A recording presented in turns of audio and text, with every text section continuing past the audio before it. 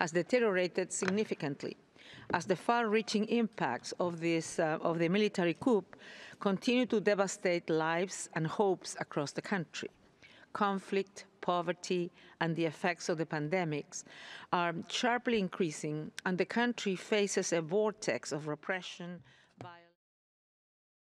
Now, Kyaw Win is the founder and executive director of the Burma Human Rights Network, and he joins me now live from London. Welcome to the News Hour.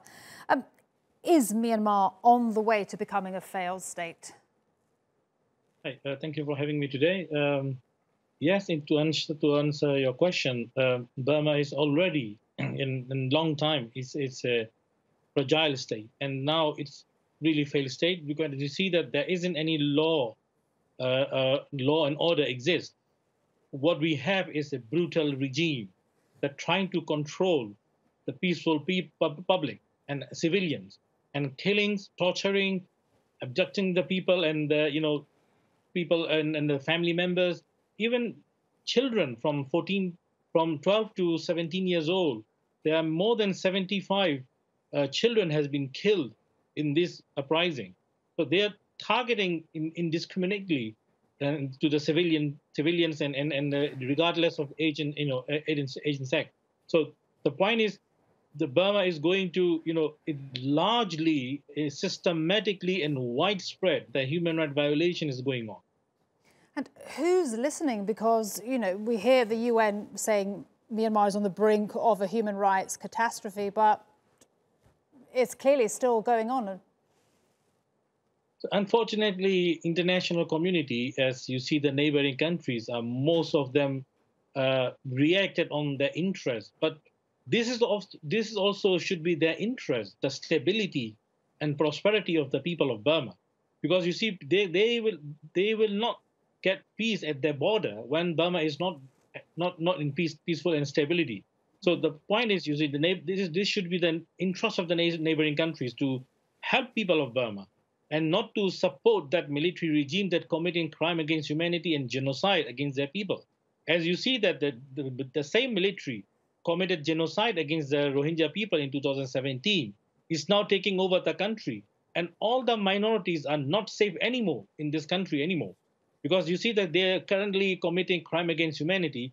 According to our research report we launched a couple of months ago, on July 28th. The report name is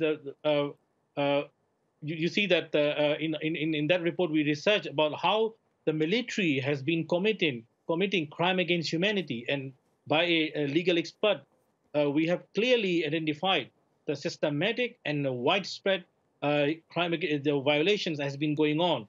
And you see that the number of the people that dying, and day by day, people have been arrested, and most of the youth are now in prison. I hear you speak, and this has been happening for since the beginning of the year, and I just wonder who listens. Does the international community listen? We hear the UN making statements, but with Russia and China there so powerfully on the UN Security Council, what can be done? You see, the situation in Burma is way beyond past for the situation. They can make statements and do nothing. It is not the position anymore. Millions of lives is now under the threat. And every day we are bombarded by the information that several people has been abducted from their home evening time, and next day morning, the family received that their loved one has been buried or killed. So this kind of crimes, it is heinous crimes are continue, and the people's civilians are helpless. Where is the international mechanism? What is the UN doing? That everyone is asking. Why are we not? Why are we left alone with this murderous regime? And why do you think? And why do you think the UN is not acting? As you see, that the UN is mainly what we so far seen, that UN member states, most of them are reacting on the interest, state interest. And this is arguably this should be their interest for the stability of in Burma, because you see that none of any border like India, like China border, none of them are any safe anymore. So these countries need to be very careful what they want for Burma, because the military regime cannot control anymore. The whole country is uprising. The peoples are determined to bring down this murderous regime. And all the minorities and majority, everyone is determined to, to bring down this military.